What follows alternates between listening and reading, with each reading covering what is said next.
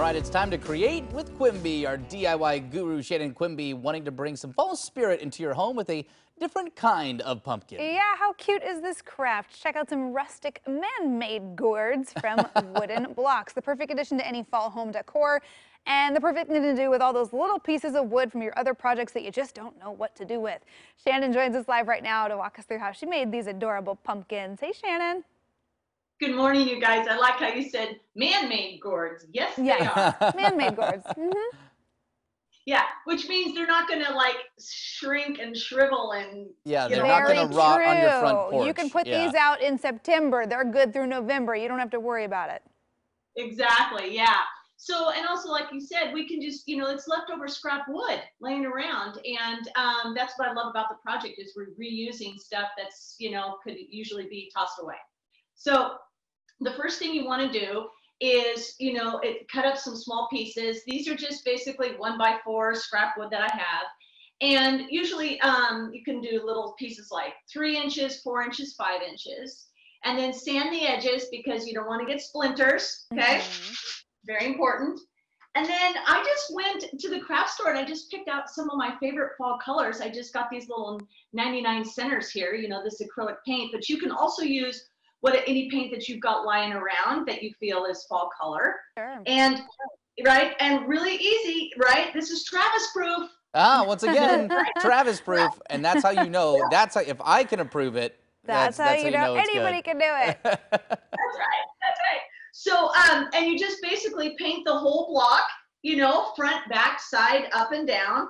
And you can use 1 coat, you can use 2 coats, it's up to you. I like to do 1 coat and let the grain show through and then you let it dry. Okay? Easy peasy.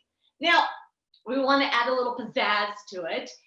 So what I've done is I've added different stripes, different colors, mix it up a bit.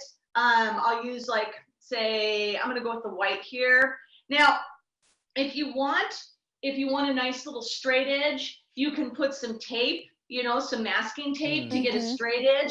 I kind of like the organic feel because, right, we're talking pumpkins. Yeah, and so, right, and so they do feel, that they are, handmade. They're not perfect, they've got some crinkles, they've got some dents, it adds a little character. So, and, you just splash a little bit. That's the beauty about this project is it brings out your creativity. Everyone that I've done this before, they usually add different patterns onto their blocks. Oh, it's fun. So cute. Yeah, I like that. You can do some color block or a little chevron, whatever your, whatever your vibe is. Yeah. That's right. Yeah. So here's one that's dry. Cute. And then the next step is you just want to screw a hole in the top. So you just take a drill bit like so. You can in the center. Now you don't even have to do it in the center. You can do it off to the side.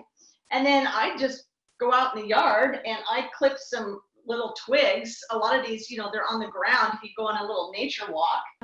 And you just take your glue gun, you drop a little bit of glue in there and you put it in that. And voila. Oh, perfect. It is. It's like we have a man-made it's the perfect board. little stem. That's what kind of really gives it that pumpkin vibe. It is. And of course, if you want to wrap it up as a gift, you can take some twine and you can wrap it around the pumpkin. You can decorate your pumpkin. The fun thing also about this is a lot of times I'll just do the stripes and patterns on one side, and then you can flip them around like so, and you can mix and match. So then I'll put the twine. Right? So it kind of changes it up. You can mix and match. You can decorate your mantle. It's a lot of fun, you guys, and it's so easy. And it's basically, if you use leftover paint and scrap wood, it's free.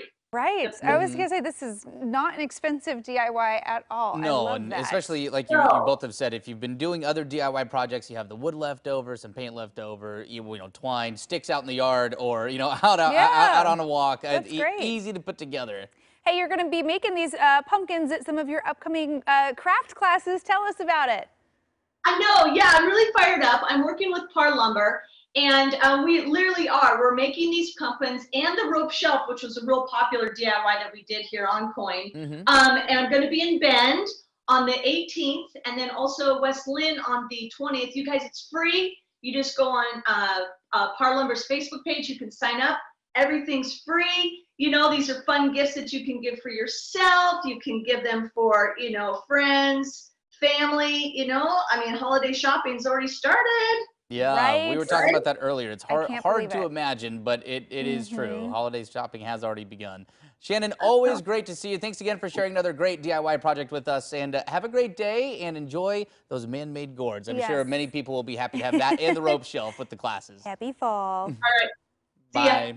And for the full list of materials and instructions, we're of course going to post that on coin.com. Also, be sure to follow Shannon on Facebook for more DIY projects and how to sign up for those classes. I forgot about that.